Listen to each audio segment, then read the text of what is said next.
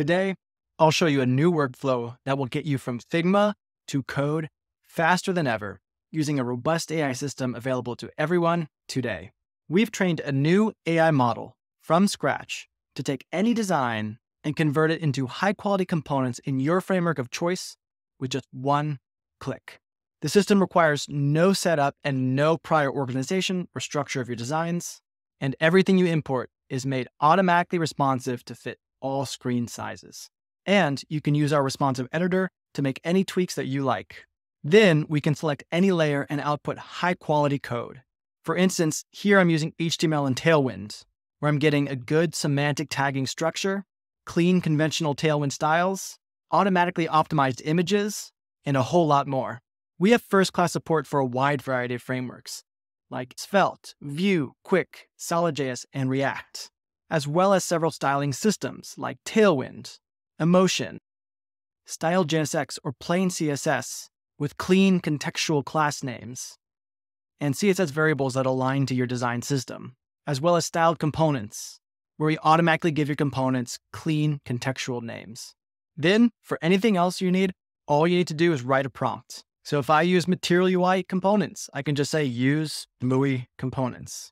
And now we get nice clean Material UI components, just like we would have written ourselves.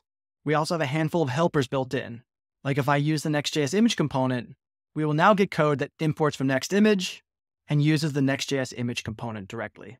We can take this even further and say use props, where here we will generate TypeScript prop types and use those props instead of hard-coded values to make these components way more reusable. Or one of my favorites is we can automatically break this up into multiple components, where now you can see we have a header, then a hero section, then a divider, and then it's all brought together at the end. If you find yourself using the same prompts on repeat, we can add custom instructions. So now I can list out all of my preferences. So now no matter what I export and click on, the AI will always generate code matching my preference of style. And don't forget, you can write anything you want here. When syncing to your application, you'll encounter the hardest problem left in computer science, naming things. But the AI will take a shot for you. In this case, landingpage.tsx looks okay, and now I can sync directly to my code base in one button click. And in VS Code, here's my latest, greatest component that's been added. Each additional change is again just a button click away. Pretty awesome. The way this works is via our Builder DevTools plugin, which supports a variety of frameworks. With that, just by running our dev server, the sync to codebase button will light up. Our private beta users have told us this is saving them 50 to 80% of time spent implementing designs, but we don't think that's good enough. The goal of your design is to get it in front of your users. So we're also giving you a way to get your design in front of live visitors in one single click. So now, if you add one component to your code, you can get infinite designs live in record time within the guardrails and workflows that you define. So for instance, I can publish this design that I just imported to my live production website in just one click, and I didn't even have to name anything this time. Here's our live site updated in real time via our publishing API, and we didn't even have to deploy or commit any code at all. The breakthrough we had here was in realizing that while LLMs are incredible for transforming text to text, prompts to code is often not what you need. Your needs are described in detail in design tool files, a format that LLMs are not trained on, so they fundamentally cannot transform with the accuracy, quality, and speed of a specially trained model. Knowing this, we've created a multi-model toolchain that involves 2 AI models and a specialized compiler. We trained our specialized model from scratch with over 2 million data points to transform flat and unstructured designs into responsive code hierarchies, which then we pass to our open source compiler, Mitosis, that compiles it into code of your framework of choice, which then is a format that LLMs very well understand. We then use a fine-tuned LLM to customize the final code to your exact preferences. Now keep in mind, because our AI model is still brand new and not even in V1 yet, it won't be perfect. Some designs will import wrong, or potentially not even at all. But our toolchain is rapidly improving, and if it even improves at half the rate of DALL-E, Midjourney, or GPT, you should expect transformational improvements to your productivity over time. We call this system Visual Copilot, and it's available in public beta today, at builder.io/visual-copilot.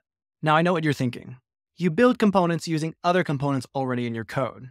And you might design with design systems of Figma components that map to them. When we design with those components and hit import, we will automatically use them. There has never been such a seamless way to bring your designs immediately to life. The visual editor is actually connected to my local site. I can make edits to my component and see things change in real time, and visually manipulate the props to be able to touch and feel our component like never before. When you choose to output the code, you'll see that we will reference your components with the correct name and prop values for any custom components that were used. Custom component support for our Figma import is coming very soon. These days, I use Visual Copilot every single day.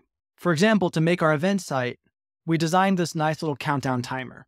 I imported it with one click, and then honestly got kind of lazy. I know how to implement a ticking timer, but I didn't really feel like doing it. So I just asked the AI to do it. Make this timer actually interactive. And there we go. The AI actually made it interactive for me. I'll click to sync it to my code base. And now from my code, I'll just import launch countdown. And there we go. But I realized we can't actually see it ticking down. So let's add some seconds. In Builder, we'll just say add seconds. And there we go. I'll just hit sync to my code base and hot refresh kicked in. And there we go, a beautiful ticking timer. And while I could have written any of that code myself, I really enjoyed not having to think about it and just seeing it happen before my eyes. Now that I've shown you connecting to your code base for custom components, click to sync to your code base, click to publish over API, using your real site right inside of the visual editor canvas. You might be wondering, how do you even set all that up? Well, I'm thrilled to announce today our latest CLI and dev tools that makes this incredibly easy. Let's start by creating a new Next.js app. But note, we support a wide variety of frameworks. And now, with my new site, all I need to run is npm init builder.io at latest. This will install and set up everything for me. Now, I'll just run my dev server. We will see this. We can just visually get connected to Builder, authorize access, and then we're done. Now we could take into this page. This is running on our site, and it's using components from our code base. But the only page that was generated was this, which doesn't have all of that.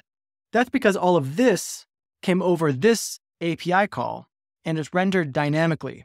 With the dev tools installed, anything we see here, we can just click to open in Builder.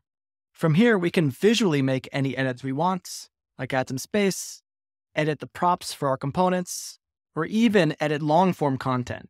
For instance, we can use our new / commands to add any component we want. Now, when we hit publish, our development and live sites will reflect the latest updates. And you can use roles, permissions, and workflows to set any guardrails you want, QA steps, etc. And now, when we want to register more of our components for use in the visual editor, we can use our handy sidebar. This is where we parse your entire code base for what components are available. We can see we have a hero here that is not yet registered. Flip a switch to register it. We automatically detect the available props and prop types, which you can customize, enable, or disable for visual editing. And immediately our hero showed up here, and we can drop it in and fill in the props. Here is the button, here is the subtitle, and here is the title. And because this is connected to our live code base, we can preview in real time changes to the code. And now, if marketing gave us a new design for this hero that's not already in our code base, we can simply delete what's here, go over to Figma, select what we want to bring over. We can hit copy, and then simply paste in our beautiful new content. Let's go ahead and grab this better header as well. Copy, paste, delete, publish. Awesome. Next, you might say, well, what if the designs change in Figma? How do we get that back into Builder in an easy and seamless way? Coming soon, you'll be able to connect a Figma artboard to an entry in Builder. We can simply hit push content, and the latest change will be reflected in Builder in real time. Change something again, and just push again. When you're happy with your latest version in Builder, we can publish away. The last thing I want to show you is something I've been waiting forever to announce. It has been one of our most requested features to date, and something our platform was always built to support, and now finally can be used by you soon. Here, I have a screen for our native app that has been designed, but none of the SwiftUI code developed. As you can already expect, I'm just going to hit import, And as expected, here it is imported into Builder.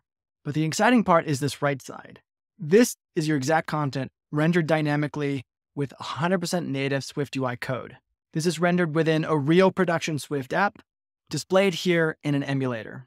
As I make any change I like, I can see the actual native app update in real time, and now we can publish a brand new screen to our native iOS or Android apps without submitting any new app code. Whatever you build visually, you can preview in real time and get live in seconds. Our iOS and Android SDKs are in private beta as of today and will be publicly available soon. We released a lot of new stuff today. Our AI Figma import, AI code gen, inline editing with slash commands, dev tools and CLI are all fully available today in public beta. Additionally, our native SDKs, custom component support in the Figma import, and live sync to builder button are now in private beta and will be publicly available soon. You can request access to our private beta features in the link below, as well as try out all the publicly available features as well. And next, join me and the Figma team for live Q&A to answer your questions and show you how to make the most of these exciting new AI features. I can't wait to see what awesome stuff you ship with these new tools.